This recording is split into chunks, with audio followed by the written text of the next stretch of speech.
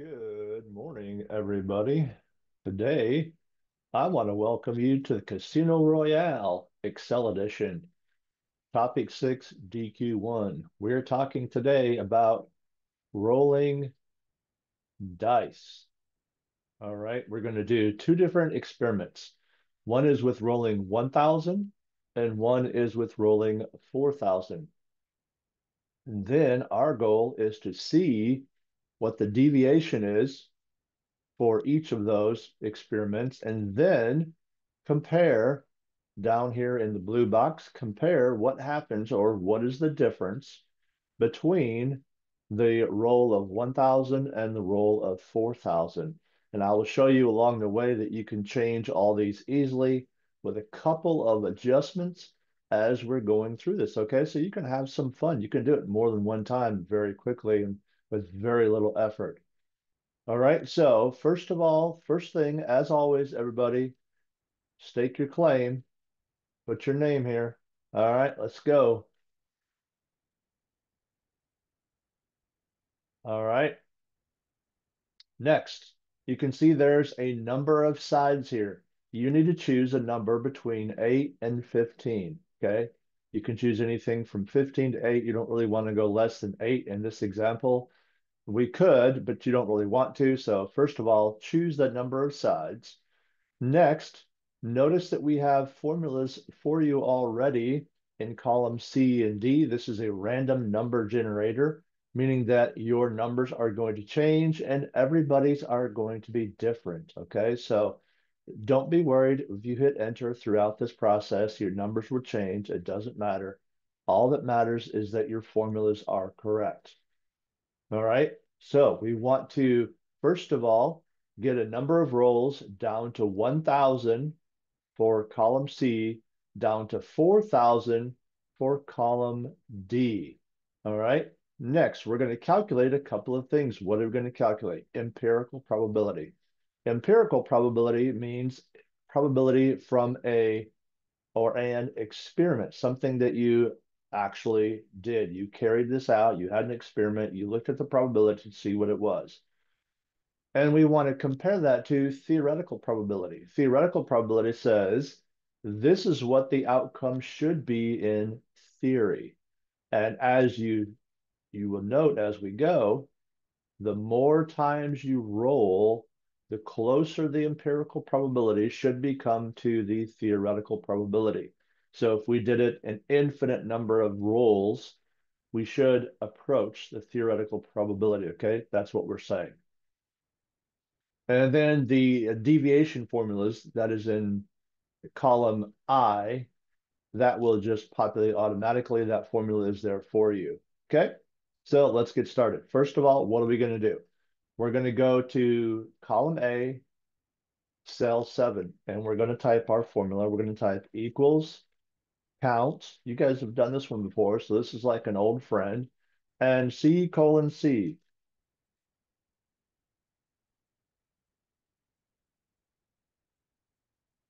All right, C colon C, close parentheses.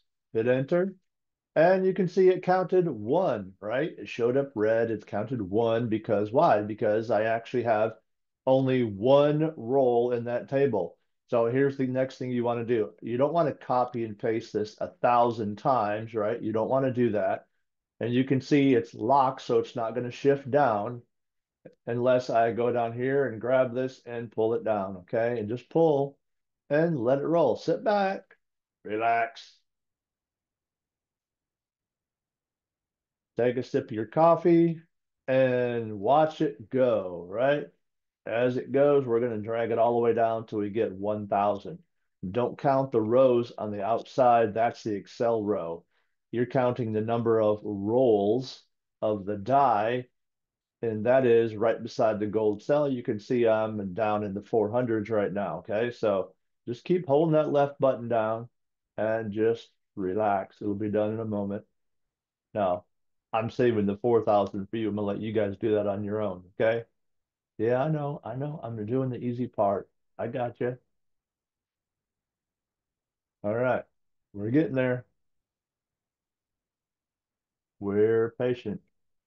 We're watching it roll by. Anybody got a favorite song?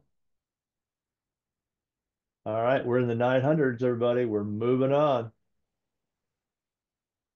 Okay, we're almost there. All right, now I'm going to move mine back up to include 1000, release, and you see the cells all populate. I'm going to go back into the right hand side to the slider and go swiftly back up to the top. Voila, exactly what I wanted. 1000 rolls, okay? And now, everybody, you can also see that my frequency formulas have populated automatically. And notice it only goes down to 11 because I put 11 here, okay? If I put 12, just watch. If I put 12 here, it's going to go down to 12, okay? Automatically does it. So you can change this easily by yourself. I'm going to go back to 11 and you'll see it change again, right? All my numbers change. The formulas in column G change as well, okay? Now I want to calculate the empirical probability, and that is in column H. All right, so probability is the number of outcomes divided by the possible number of outcomes. This says 90, I'm sorry, it says that one showed up 94 times, okay? 94 times. Out of how many? 1,000. What's the percentage? Okay, that's the empirical probability. So I'm going to type equals, click on the cell right to the left of it, that is G4, and divide by the total number of possible outcomes. We just did that in A7. And now everybody go ahead and lock that bad boy in, right? Go ahead and lock it in. By what? By the dollar sign between the A and the 7. Okay, now I've locked that in, meaning what? It's not going to shift down. But the values in G, column G, are going to shift down, and I'm going to be able then to compute the probability for each of those numbers, 1 through 11. Okay, so there I go. Now you guys know what I'm going to do. I'm going to copy this down by just grabbing the lower right-hand side, and there I go, right? There I am. I've got it. Now, once again, if I wanted to change numbers here, okay, if I put 10 in here, if I put 10, I would now see 0 here at 11, so I would delete that formula, right? I don't want it. Also, if I put 12, if I put 12 over here, you can see I need to go down 2 more, okay? So I would just copy this down 2 more. Don't go beyond the number that you put in cell A4. Don't go above or beyond, okay? Make sure it's the same. I'm going to stick at 12, okay, for right now. Now, I want to do the theoretical probability. Theoretical probability says that one should show up 1/12 of the time, okay? 1/12 of the time. So theoretical probability says I should have 1 divided by the number of rolls or the number of sides, possibilities, right, of my die.